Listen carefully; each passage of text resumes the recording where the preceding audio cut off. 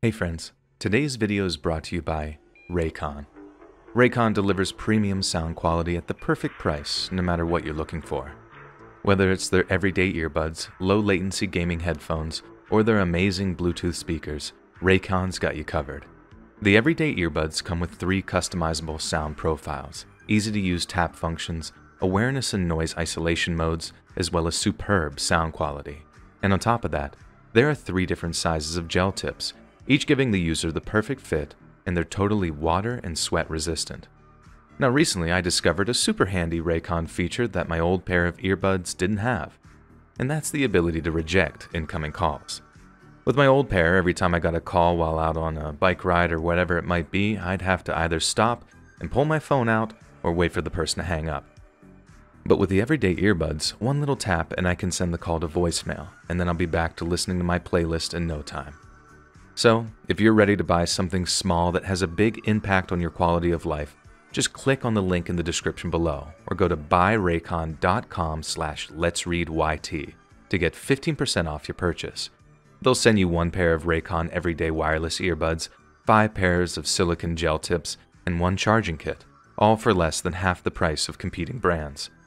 Just a reminder that using my code really helps support the channel, so if you're in the market for a new pair of earbuds, head over to buyraycon.com/letsreadyt for that sweet 15% off.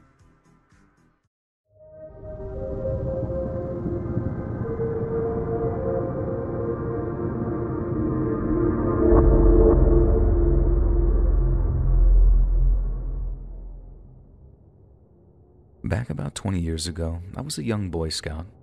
Like me, my father had been a scout and made it all the way to Eagle, and I intended to follow in his footsteps. My scoutmaster, a personal friend of my dad by the way, encouraged everyone in the troop to do as much volunteer work as possible, and this is what led me down the path of search and rescue. We had little need for a permanent team. Disappearances weren't very common, and the county lacked the resources to maintain a group even if there were. My first experience with the practice was when a male senior citizen was reported missing by his daughter. It took the deputies almost a whole day to discover his car on an abandoned logging road. The size of the surrounding forest was far too much for them to search on their own. Our scout leader was contacted for help and we answered. I enjoyed it immensely. As for me, it was really just similar to a treasure hunt, but one I took very seriously. I'm happy to say that the old gentleman was discovered safe and sound the following day. He created a campsite after he realized that he was lost and had been there ever since, and even in his confused state, his hunter instincts kicked in and kept him safe. My reason for posting today and sharing this with Let's Read is to share my version of the biggest search myself and my fellow scouts took place in. It was the summer of 2002, and I was dreading the imminent approach of another school year. I was about to be a senior.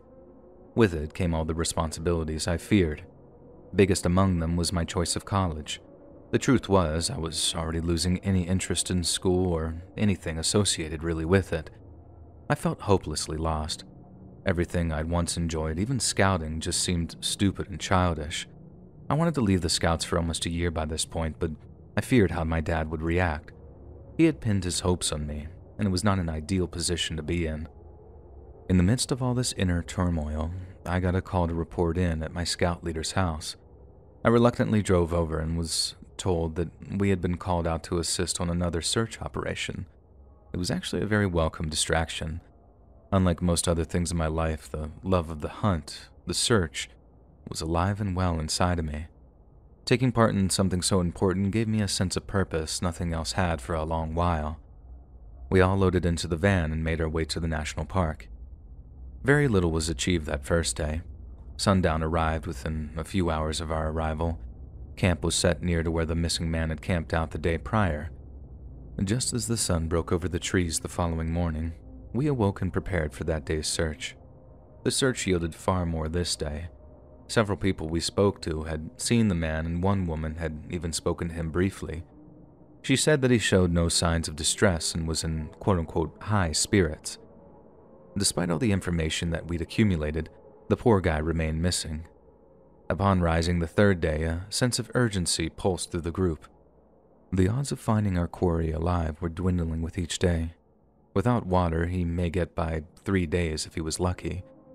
I briefly entertained the possibility that he'd gone out there to end his life, but the woman's account gave me hope. Sometime after midday, our group came to a cave complex. It wasn't really much more than a short series of small tunnels you could crawl through. The 6 of us split into teams of 2 and worked our way in and out of each cave. My friend and I were nearing the end of the second cave and noticed that there had been a collapse. At first, we didn't see anything besides rock and dirt, but my friend caught sight of something out of place and we got closer to investigate. Just as we began moving rocks aside, a leg moved. It wasn't long before the other scouts joined us in the cave. A few ran back to find help as we continued digging the man out. There were so many rocks on top of him, I was shocked that he'd survived at all, let alone almost 3 days more. In less than 10 minutes, we had him unburied enough to see his face. He managed to open his eyes, although very weakly. One of the adults arrived and offered him a canteen of water. He snatched it out of the volunteer's hand and gulped it ferociously. The crazed look in his eyes terrified me. I'd never encountered that level of madness in my life, and I hope I never do again. The paramedics arrived and rushed him off, and I wouldn't see him again for several months. I was almost halfway finished with my senior year when I got a message from my ex-scoutmaster. I'd finally summed up the courage to tell my dad that I wanted to quit scouts, and he took it far better than I expected. There was no yelling or anything, although he was clearly disappointed. He didn't try to make me feel guilty. I called my ex-scoutmaster back and he said that he had a surprise for me but wouldn't say what it was. I drove over to his house and he introduced me to a familiar face. It was the man that we discovered in the cave. And it turned out that he was a newly arrived German immigrant. That weekend he had been camping and exploring the park near his new home. He wanted to thank me for saving him, and I didn't know how to react. I could only say thanks and shake his hand, and we spoke for about an hour and he thanked me once more before leaving. He gave me a big hug and then left. And it's a day I'll never forget, and I'm so happy to have spoken to him in better circumstances, and he and I stay in contact to this day over email. Each year around Christmas, I'll even get a Christmas card with his picture of his family on it, and since that day we met, he'd gone on to marry and have at least 5 children. Even if I never achieve another thing, I can proudly say that I saved a man's life.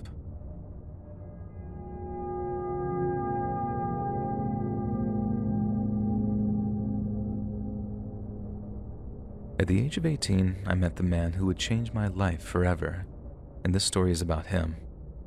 Caleb West was born in 1955 in a remote part of Montana. From a very early age, he spent his time in the nearby woods and mountains. He was a naturalist, skilled marksman and hunter, all useful skills to assist his family to get through the harsh Montana winters. At around 14, Caleb took up rock climbing, and just by chance, he ran into a group of older boys while on a camping trip. The group, all from outside the county, were climbing a local peak. They were fascinated with Caleb's natural agility and strength and asked the young man to join them. As he did with most things, Caleb took to the sport like a duck to water. Quickly, he surpassed all of his teachers and became one of the best young climbers in the state. Rather than moving away from college, Caleb remained near home, taking jobs as a ranch hand and hunting guide. His work kept him busy, but he always found time to climb. Many of the older climbers that he'd grown up with now had families and had little time for such trivial activities. Perhaps from a lack of climbing partners, he found himself drawn to the realm of search and rescue. Once or twice, he'd come across those men in the mountains as they searched for lost hunters and hikers, but doing it for a living never crossed his mind. It took an invitation from an old climbing friend to get him interested. Constantly short of experienced climbers, the group sometimes found themselves at a great disadvantage. Caleb would be the perfect man for the job, you see. His wood smarts and tracking skills, along with his natural adeptness at reaching hard-to-get places, set him above and beyond many in the group. He excelled at the work, quickly making a name for himself among the wider community. For the next 20 years or so, Caleb worked his way up through the ranks, saving hundreds of lost and stranded people in the process. It was 1997 when our paths would first cross. Caleb was teaching beginner rock climbing classes at the gym I attended.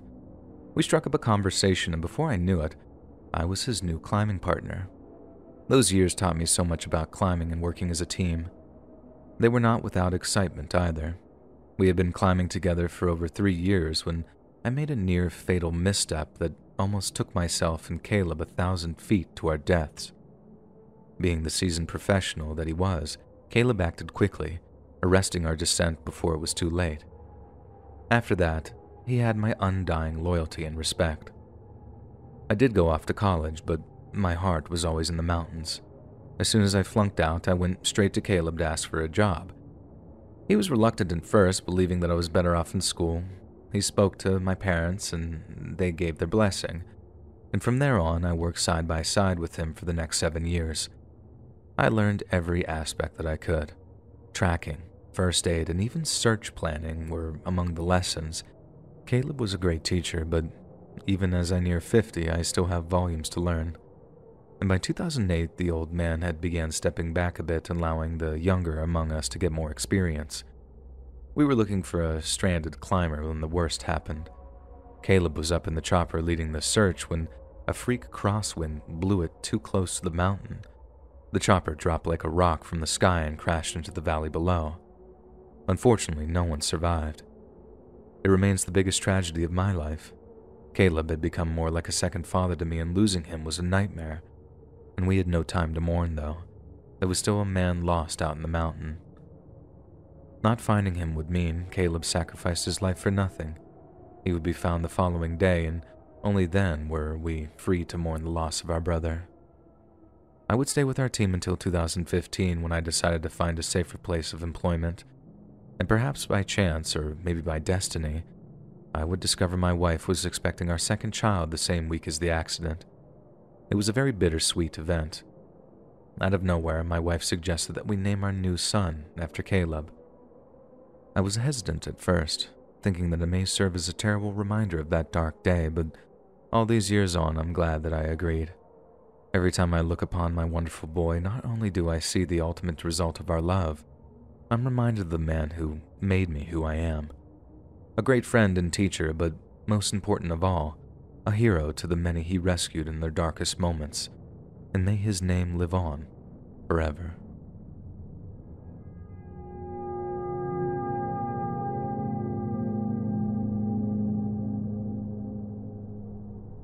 I began volunteering in search and rescue during college. After school ended, I joined on as a part-time employee and stayed for a year until I got a full-time job. I'd spent the majority of my life in those mountains. My dad had been taking us there since I was 5, and I spent more time there when I began learning to rock climb at 13. It wasn't long before I began regretting my decision. I lasted almost a year at my new place, until I could fight the call of the mountains no longer. I contacted my old boss, and he agreed to take me back as a full-time employee. It would be a sizable decrease in pay, but I was willing to take the hit. That would be where I would stay for 10 years until my first son was born, and I was forced to take a higher-paying job in California. My memory isn't quite what it used to be, and therefore I figured that I better tell my most important story before it slips away forever. The story actually began a few months after I returned and would go unresolved for almost 15 years. It started with a report of a female hiker that had gone missing. Before setting off on her journey, she checked in with the rangers at the nearby station. They contacted us after she never returned. Within a few hours, we were all together, briefed and on the trail in search for her. Now, the search would go on for another 2 days until weather set in and stopped it. The weather kept us off the mountain for almost a week, and when we were finally able to return, the search became more of a retrieval operation. I'm sad to say, even after almost a month of searching, we never found a single sign of her. Not a track, a piece of clothing, nothing. Little did we know at the time, this search would be one of many related searches for years to come. After that search, we would go on to have 3 or 4 more successful ones. Then, on a cold, foggy fall evening, we received a call of a missing couple. They had been registered to camp for a week, but after about 4 days were reported missing. Upon arriving at their camp, there were signs that someone had rummaged through their tent. Many of their things had been destroyed and possibly even stolen. It appeared to be foul play, and luckily some members of the sheriff's department had been training with us at the time. They were able to ensure that nothing was messed up during that search or anything we did would hinder the investigation or eventual trial. Just before dark on the second day, we discovered the couple. Both had been almost certainly murdered. The female appeared to also have been violated, it seemed, and the deputies took over the scene from there, so that's the extent of what I know about that case. Now, once the fall gave way to winter, things were relatively quiet until spring came along. A few climbers came up missing, but were quickly found safely. And when the first spring thaw came along, an unexpected surprise was uncovered. A group of men were out maintaining the trails as they did every year and came across a body of a young female. The situation was quite confusing as we had no reports of missing women in the park or in the surrounding area. As far as I know, that poor woman remains unidentified to this day. We had little time to regroup when another young woman came up missing. She had been camping with a group of friends and became separated from them at some point. We had been called in late in the day, so I had little time to search. By midday the next day, we came across her clothing neatly folded on a ledge. More than 50 feet below lay the Columbia River where she was assumed to have plunged to her death. Without any evidence to the contrary, her disappearance had been ruled that she had taken her own life, and that was the end of it. Or it would be until what came next. The next major search we undertook would stir up the suspicion that there may be a serial killer at work in that area. As was customary, when a couple did not check in with the ranger on their way out, we were contacted to begin the search. Naturally, we started at the camping spot. Strangely, there was no sign of their camping equipment anywhere. Considering there was a possibility that they'd moved on to another spot, we moved on further up the trail to look for a new campsite. 2 days passed and there was still no sign of them or their equipment. The third day would be when the body of the male was found wedged in a small cave. His body showed signs of foul play very similar to the bodies of other homicide victims we discovered in the last few years. Law enforcement would start to put things together. It was all they really had at this point, but it was something at least. Once the pattern was discovered, the local officials did everything they could to keep it quiet.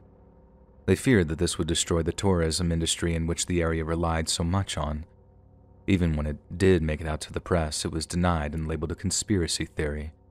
Supposedly, most, if not all of the deaths could be assumed to be animal attacks. Few believed it, but it remained the official story until the killers were caught nearly 2 decades later. The press did have the positive effect of ending the disappearances. We all held our breath, dreading the next missing female or couple case to occur, but after a year, it looked like a spree had come to an end. After my time in search and rescue ended, I moved on with my life for the most part. From time to time, I would contact friends back home and catch up. The serial killings and disappearances never came up. Out of the blue, though, I got an email from one of those old friends. By now, over 15 years had passed since the crimes ended. I clicked the link and what came up made my jaw drop. All these years later, 2 men had been arrested in connection with the crimes. A piece of clothing had been retested for DNA, and 2 separate samples were found. These samples were run through a database, and the pair were a match. Both were doing prison time for assaulting women at the time. And further down, the article claimed that one of the men cut a deal and confessed to his and the other man's involvement in the murders. Although the article didn't go into specifics, it was said that everything the man had said matched the evidence. The man gave the authorities the locations of the bodies of the victims that were not found up to that time.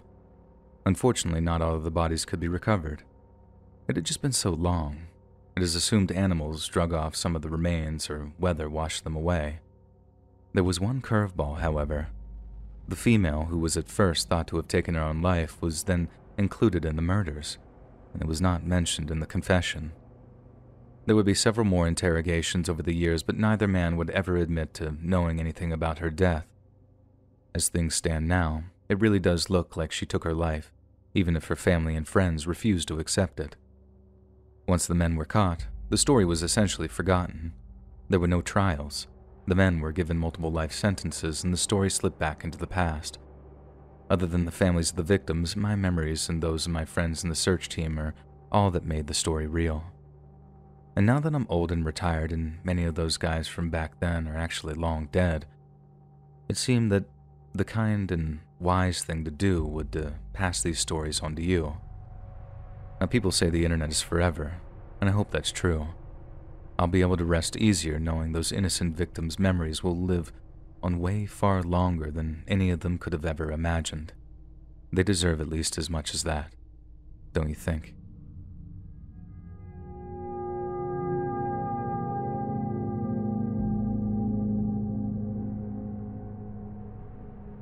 I can't recall a time before the hills came into my life. You see, not long after I began to walk, my parents had me alongside them as they hiked the forests and peaks of the Rockies. At least a week every year was spent camping out. Day-long walks to out-of-the-way spots were only briefly interrupted by short fishing trips along the path. I didn't fall in love with angling as my dad did, but hiking and climbing was something that I fell into head first. When my dad grew too old to accompany me to the mountains, I sought out others to join me. I've had all manner of climbing partners. Some became great friends, while others stayed in my life only briefly, and over the years I climbed any rock wall, hill, or snowy peak that I could get to. And more than once I believed that I was just seconds from death. I obviously survived, but after one particularly bad day on Denali in which I would lose all my toes on one foot and a finger on one hand, I would put the big peaks behind me. This would by no means keep me from the mountains altogether. Just as recently as a month ago, I took a scenic scramble on a rocky hill near me. For the most part, my trips are uneventful these days, but there was one incident about a decade ago that shook my confidence a bit. I was around 32 and in great health. Earlier that day, I had taken my regular 5-mile bike ride and was preparing to take a little hike into the mountains. I arrived just after noon, leaving my 4Runner in the parking lot and headed up my favorite trail. It was a sunny and warm day if I remember correctly. No bad weather comes to mind at that moment. I was making great time and arrived at my rest point in about 2 hours. A few other hikers were also there and joined me for lunch, after which I made my way for my car. I was about 20 minutes into my return trip when I ran into a new group of hikers. They appeared very panicked. They ran up to me upon seeing me and inquired if I'd come across a lone female on the trail. I told them I had not.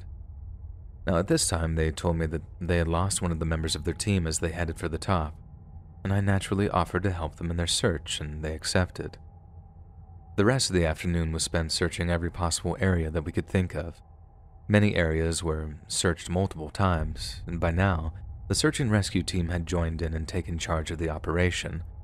About an hour prior to sundown, I was assigned to research a small area along the banks of the creek.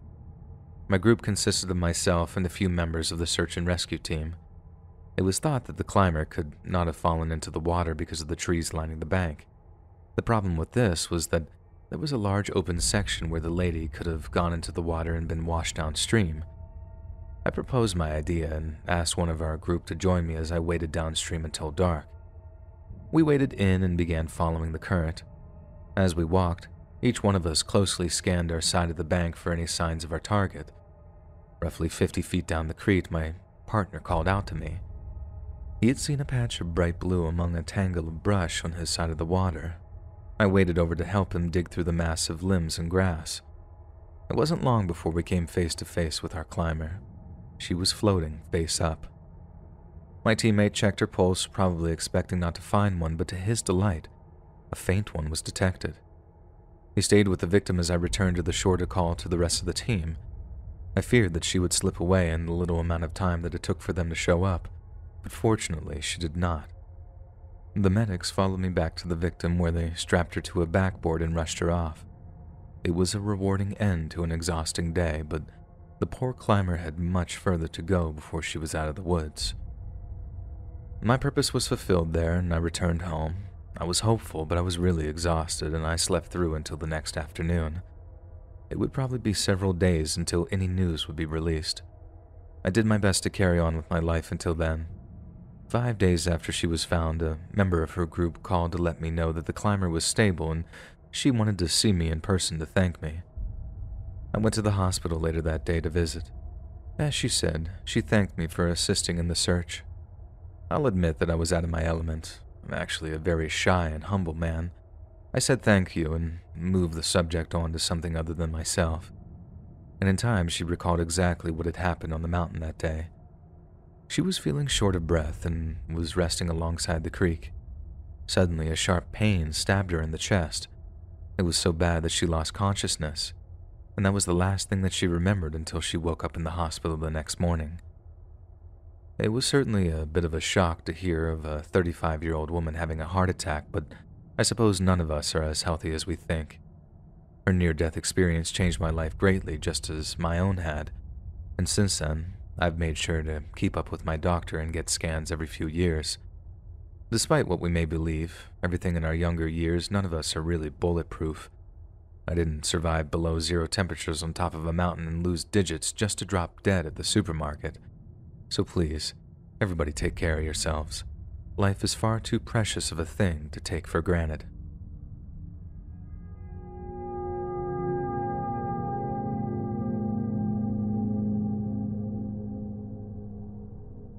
Growing up, my neighborhood was located off by itself on the edge of town. Not many people from the outside even really knew about us. The development had been built on an old farmland, and much of the remaining and undeveloped land, which there was a lot of, was forested.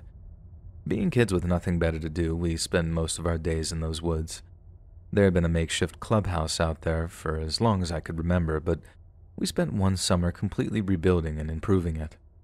The new clubhouse became our home away from home, and many of us came from abusive families, and the clubhouse gave us a sort of refuge from the chaos. One of us spent a whole summer there. His parents' divorce had become so adversarial that his home environment was just unbearable to him, and to tell you the truth, I don't think they even noticed that he was gone. The rest of us came and went all hours of the day and night, and it served especially useful for the days that we skipped school. The clubhouse was just a meeting point for us all. In the warmer times of the year, a lot of time was spent fishing and swimming in the nearby creek, and this is where I first learned to swim. We had a rope swing tied high up in a tree, but the creek was rarely deep enough to use it. When we weren't playing in the creek, we explored further into the woods. On one of our little adventures, we discovered a homeless camp. It's at about a quarter-mile from the clubhouse on the opposite side of the creek. We were too scared to get too close, and we'd set up on the hill above the camp and watch the bums drink and sometimes fight each other. This kept us entertained for hours on end. But as the years passed, we grew bolder and in some ways more cruel. I believe this behavior is what led to one of our people actually suffering an unknown but certainly terrible fate. For the first year we kept our distance. The homeless in the camp had no clue that we were there as far as I know. I'm not sure how they initially discovered that we were watching, but boy oh boy, when they did, it would stir up a hornet's nest. We were posted up on the bluff one night as usual, and one of the homeless began hurling curses and insults our way. I had butterflies in my stomach. I think I was only 10 or 11 at the time, and any time an adult yelled at me, I got scared. A few of the guys hurled insults back, but nothing major. Now they knew that we were watching, the fun kinda went out of it. Had the drunks left us alone, we probably would have done the same. Unfortunately for everyone involved, that wouldn't happen, and instead, the whole situation just got kind of out of hand. It must have been done when all of us were in school or occupied elsewhere. A few of us arrived at the clubhouse to see it had been vandalized. The roof had been pulled down and a note was spray painted on the wall that read, "Go home, you little brats." Kind of funny, but any fear I may have had now disappeared, as I was actually pretty angry. They had crossed the line, and we weren't about to let it go. The next day, 4 of us skipped school and got some payback. Usually during the daytime, the bums weren't around.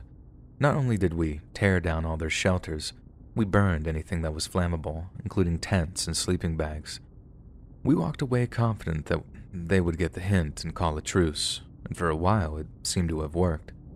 The revenge attack that we expected never came, and we went back to entertaining ourselves in other ways. However, as time passed, a few of us became curious and returned to the bluff. A bad idea in retrospect. I'm not sure who rekindled the feud, but the insults soon began being exchanged once more. I'm also not sure who escalated it to stone throwing, but we gave just as good as we got. Night after night, rocks filled the air. Few of us were ever hit, and I can't say if any of them were, but it did nothing to curtail the animosity. I'm sure you can see where this is going. On a day that we were away, some homeless returned to the clubhouse and completely leveled the place. It was so erased that we thought the landowner had done it. Not a shred of metal or piece of wood remained. It wasn't until one of the homeless gloated across no man's land about their handiwork, and that we knew that they were the culprits. When we invaded their camp to get revenge, we realized that much of their shelters were made from our sheet metal, the metal that had been our clubhouse, and this set us off. Rather than burn it down as we had planned, we took a new path. While a few of the guys carried the metal to a new location, the rest urinated on every absorbent surface in sight. One guy took things even further by taking a dump on a table. The war had become a case of tit for tat, nothing more than petty childish pranks, but the day finally came when the adults had enough. The children were about to get a lesson on how terrible war can truly be. We were all about the same age. The oldest among us was 14 and served as a big brother to the rest. Mike was 12. He lived the street over from me, and his home life was one of the more normal until his father died in a bike accident. His mom was forced to work around the clock to keep their house. This left him alone a lot of the time. He'd stay with one of us when possible, but when it wasn't, he'd spend the night at the clubhouse. We just rebuilt it in a new location much deeper in the woods and away from the homeless camp. The last night Mike slept out there, he'd asked some of us to join him, but none of us could. And this remains my biggest regret. Truthfully, I probably could have snuck out my window and spent at least a few hours with him, but I didn't feel like it that night. None of us knew that that would be the last time that we'd ever see him. It was a Sunday, and several of us met up to do some final touches on the new club. Mike had not come up in the conversation, and none of us had spoken to him that day. I assumed, like everyone else, that he'd be at the clubhouse when we got there. When he wasn't, there wasn't any concern. He was most likely at home or out with his mom, we thought. We went about our work. After we finished, we were all headed home. I stopped at Mike's on my way only to discover that he wasn't there. His mom had just returned from work and assumed that he was with us. Although odd, I ignored this and returned home and went to bed. I would awake the next day to a chaotic mess of fear and panic. Mike's mom grabbed me by the shoulders and begged me to tell her where Mike had gone, and I was so groggy and confused. After I had some time to clear out the cobwebs, I asked her what was happening. She said Mike had never come home the night before. She'd called everyone, but nobody had seen or spoken to him since the night prior. Maybe she thought that we were playing a joke on her or something. Adults aren't in the habit of telling kids all their thoughts, and I can only guess what she was thinking. Despite the situation, we were sent to school as usual. There was no lack of theories about what had happened. Most were like alien abduction and other equally stupid ideas. Our group were the only ones who knew about the war with the homeless and all the crazy stuff that had gone on during it. One by one, each of us were pulled out of class to be questioned. Nobody said anything. In our minds, if it came out, everything we had built would be ruined and our domain spoiled. It would prove to be a waste of time anyways. One of the parents told the cops about all the time that we spent in the woods, and by the next morning it had all been discovered. The clubhouse, the homeless camp, everything. The cops called in a local search and rescue team to assist them. Some of the residents joined in. Just the idea of all these adults crawling all over the woods was heartbreaking. No matter what came of this, our sanctuary would never be the same. When the news arrived that the homeless camp had been found, we were sure that it was all over for us. To our amazement, the homeless kept their mouths shut too. I can only guess that they were thinking the same as us.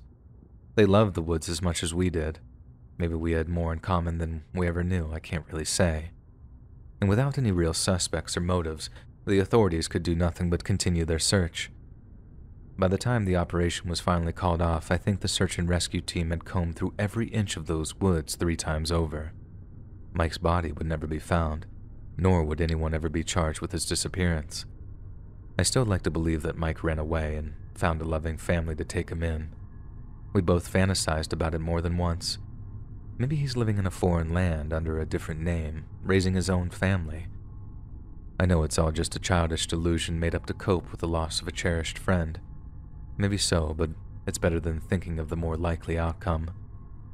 A foolish but kind child spending his final moments terrified before being slain by a bunch of psychotic homeless men, or possibly an unknown and faceless serial child killer. Even if he was the victim of a wild animal or fell into a narrow cave only to succumb to exposure or dehydration, none of these are a scenario I have any interest in thinking about. I may be smart enough to know nothing good has come from his disappearance, but I'll stay a little longer in my dream world. It's a far happier place. After the whole thing blew over, we tried to build the clubhouse and make the woods ours again, but it just wasn't to be. Something just felt different. Our age probably played a big part of it. Most of us were in high school now. Our priorities were shifting towards sports and girls. That sense of imagination and youthful innocence had faded, and most of all, the biggest part of our family had left us without being able to say goodbye. My last year before college, I would still venture down to those woods on occasion to be alone with my thoughts. That empty, strange feeling was still there, but now, a new force was present. Strangely familiar and comforting, yet melancholy and lonesome is all I can really describe it as. We would walk together, among the trees, sometimes in silence, sometimes in discussion, just as Mike and I used to. In those moments, it was as if nothing had changed, as if Mike was still there with me. And looking back, I think he may have been.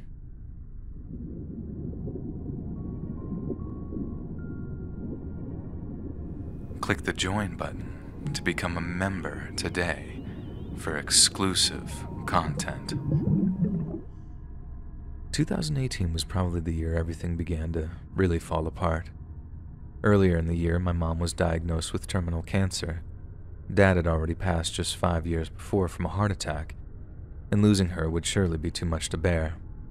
I became determined to keep my mom alive as long as possible.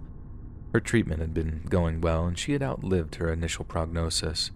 Both of us were very optimistic of her future. Then, the big pandemic hit, and she was one of the first to be infected in town. She fought so hard, but in the end, it was too much for her immune system, and she lost that battle. Because of the rules at the time, I was unable to hold a funeral. Of all the indignities that we were forced to suffer during that period of time, that remains the worst for me. Not too long after Mom passed, her sister, my Aunt Penny, also died. The only person left in my family, the only person I could talk to, was now gone too. From then on, I fell into a deep pit of despair, drifting through my days just waiting for my turn to die. Another 2 years passed and my time never really came, so life had more or less gone back to normal, but I was still inconsolable. After some thought, I decided that I needed some form of closure. I contacted a few people and scheduled a simple graveside funeral for Mom. Maybe if I had finally had the chance to say goodbye, I could begin to heal. Around 30 people showed up for the service. One of Mom's old friends made a beautiful speech, and several others came up and told stories of happier times. It turned out to be just what I needed. It was during a conversation with one of those old friends when she suggested that I take some time for myself, something akin to a getaway or vacation, and it sounded like a good idea. For the better part of a week, I searched countless destinations. In the end, I chose a location an hour north of my home. For the sake of my own privacy, I'll leave out what that location was, and for the sake of the story, I will, however, say that it was a national park in the northwestern United States. The drive was peaceful and the park beautiful.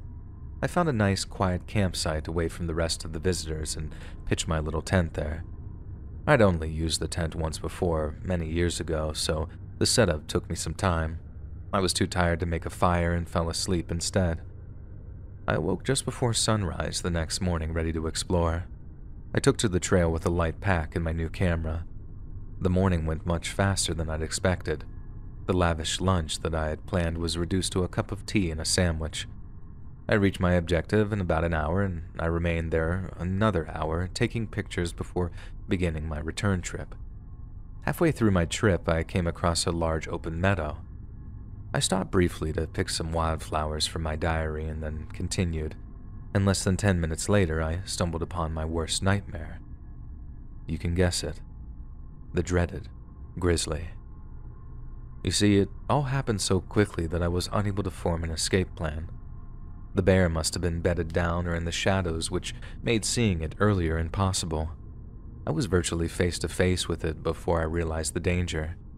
I think I probably surprised it as much as it had me. In the blink of an eye, the massive beast raised up 2 legs and roared aggressively. Instinct must have kicked in. I turned and ran despite knowing it was the wrong thing to do. I headed for the nearest cover that I could find. As I fled through the forest, the sound of smashing and crashing came from behind me. The huffing and puffing of the agitated bear accompanied it. I made it about 50 yards when I came up to a wide creek bed. In any other circumstances, I would have tried to find another way across, but this was life and death. I had no time to think. As I reached the edge of the creek, I drove forward with as much power as I could, and I landed just shy of the other edge. I pawed frantically at the earth as I managed to pull myself up, and the second my feet hit the ground, I was running. At some point soon after, I realized the noises behind me had stopped. I looked over my shoulder as I ran and saw that the bear was gone, and only then did I dare to stop to catch my breath. To this day, I can only assume that the bear didn't like his chances of making it across and just stopped at the creek. A wave of relief washed over me, but it wouldn't last long. I soon realized that I had a new problem. I had no clue where I was. I suppose if I walked back the way I came from, I may be able to find my way back, but that wasn't an option. What was I going to do? Well, as it turned out, not much. I did try to find a way out, but I gave up after an hour. Fortunately, I did have some emergency supplies with me, and dark was coming up on me fast. I found a nice flat open spot and started a fire. I ate the last energy bar in my pack and crawled up alongside the fire in hopes that I could get some sleep. Falling asleep wasn't a problem, but I was awakened a few hours later when the fire burned down. I'd set a large log aside for such an event and pulled it onto the fire, and soon enough, the fire was roaring again and kept me warm until I woke up at around 8 a.m. the next morning. The fire was put out and I began walking the same way that I had been the following night, and since I was a national park, I'd assumed that I'd eventually come across some sign of civilization eventually. A few hours into my adventure, I heard someone yelling off in the distance. I'd been following it for about 10 minutes when I ran into another surprise. Luckily, this time it wasn't a bear. It was a member of the search team charged with finding me. I thanked him for helping me and gave him a big long hug. As it turned out, I had been walking in a circle all day. This is a common occurrence, I'm told, but it didn't stop me from feeling stupid. I had, however, done one wise thing. By checking in with the rangers and giving them an idea of my plans, they began a search immediately. It may have been the only thing that really saved my life. I recommend everybody do the same. Even if there's no one where you plan to visit, you can at least leave instructions with someone back at home in case you don't return when you're expected to. It really only takes a moment. I learned a lot from those few frantic days. I'd become so fixated on all the lives lost around me that I'd forgotten about the most important life, my own. And in hindsight, I guess the trip was just what I needed. I can't say almost being mauled by a grizzly was the ideal way to solve my problems, but we can't always choose the way in which we learn. I hope everyone is doing well now, and by all means, get outside and experience this amazing world in which we live in. Life goes by fast, and for many, ends far too soon. Enjoy it while you can.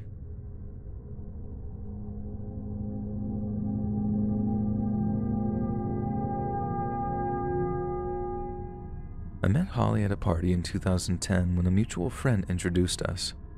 I certainly was attracted to her, but I had a hard time believing a girl so beautiful could have anything in common with me.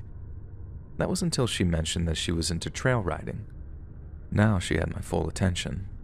I'd been racing mountain bikes since my teens, and I took it very seriously, so much so that my friends and me built our own cross-country course by hand one summer. I'd never met a girl this hot who was into anything that I was, let alone my favorite hobby. In retrospect, I assume this is why our friend got us together. We sat down in a quiet area of the house and talked until the sun came up. Then we went out to breakfast, just the two of us, and continued to getting to know each other.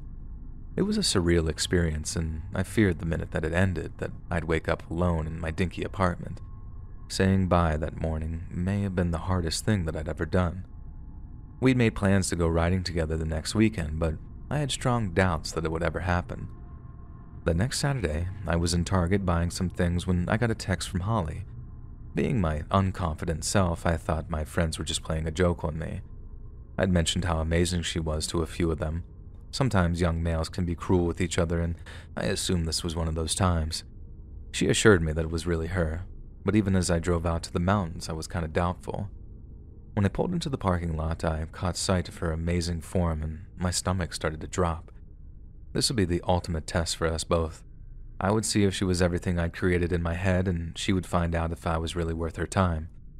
From the moment we hit the trail, it was a constant competition. Neither of us were willing to give an inch, and although I was able to maintain the lead, she gave me a real run for my money. By the end of that day, we had both passed with flying colors in my eyes. Now, for brevity's sake, I'll just gloss over the next few years. In a sentence, our relationship grew into an all-encompassing love, and we began planning our wedding after our graduation. We'd met our second year at university, so we weren't in any hurry to take that final step. To us, if we were truly meant to be together for the long haul, waiting until we completed school wouldn't make any difference. For my part, I wasn't sure that we'd make it all the way, but that was my insecurity talking more than anything.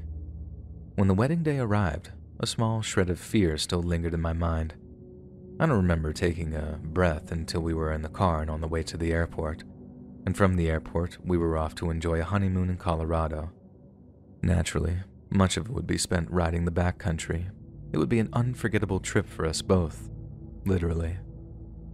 Our first few days were spent seeing the sights and visiting friends in the area. It wasn't until our fourth day there that we set foot on any trails. There were no plans for any crazy racing or the like. That could be for future trips. We just wanted to get a feel for the area and enjoy nature. Our camp was about 3 miles from the park. We informed the office of our plans that morning and made for the trails. The sun had just rose and the day was forecasted to be a warm one. Ours would be a leisurely ride through the mountains in which we'd stop for lunch and return to the camp by dark. Holly had packed us a nice meal and a bunch of small snacks to keep our energy stores full. We had a wonderful morning just leisurely riding down the trail, but as we headed to the spot we planned to stop for lunch at, our competitive nature took over. Holly looked back and smiled before tearing off down the trail. I pursued her with all I had.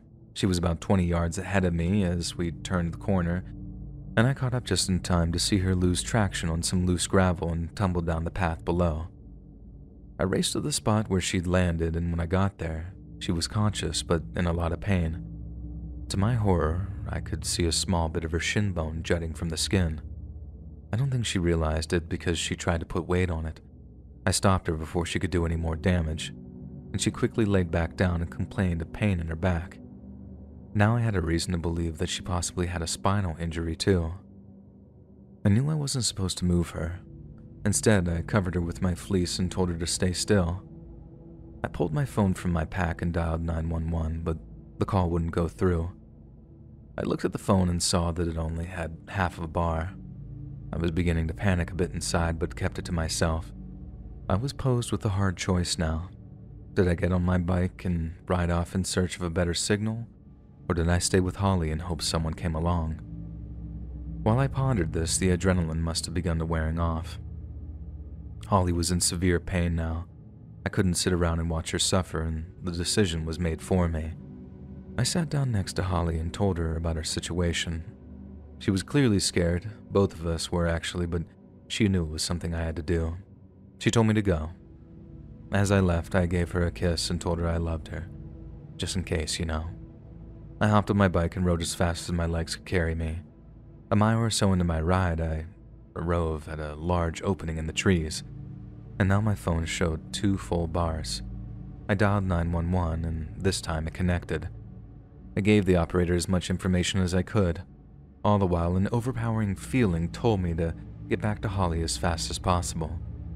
We spoke another minute, and the operator assured me that the search and rescue were on their way. I thanked her and disconnected the call, and with a new feeling of hope, I hurried back up the mountain to Holly. She was really happy to hear the news, and as we waited for rescue, I did whatever I could to think of keeping her mind off the pain. I tried making jokes at first, but the pain was made even worse when she laughed. I switched things up and talked about her future after this was over. It was only about half an hour when I heard the thudding sound of a helicopter approaching and stop above us. They hovered there for a few moments until a group of men walked up the trail to our location. From then on, everything went like clockwork. They had Holly on a backboard and en route to the hospital in a matter of minutes. We'd spent 2 nights at the hospital. The staff were very professional, as were all of Holly's doctors. They commended me for not moving her or letting her fall unconscious, as it turns out that she also had a minor concussion that neither of us knew about. So I can't take credit for that one. Holly's leg would heal within a few months, and her back injury, which consisted of a few broken vertebrae, would take 2 surgeries to fix completely. She underwent extensive rehab after both and returned to riding soon after. The doctors considered her to be fully recovered, and she assured me that she is, but I can tell the pain still comes back now and then. The accident did derail the rest of our plans at the time, but we returned to Colorado 2 years later to complete the honeymoon. In a move very out of ordinary for us, we didn't ride a single bike the whole time. It was a bit strange at first, but we quickly took to it. I'll admit it is easier to enjoy the scenery when you're not blazing through it. As far as riding and racing, neither of us do it as much as we used to.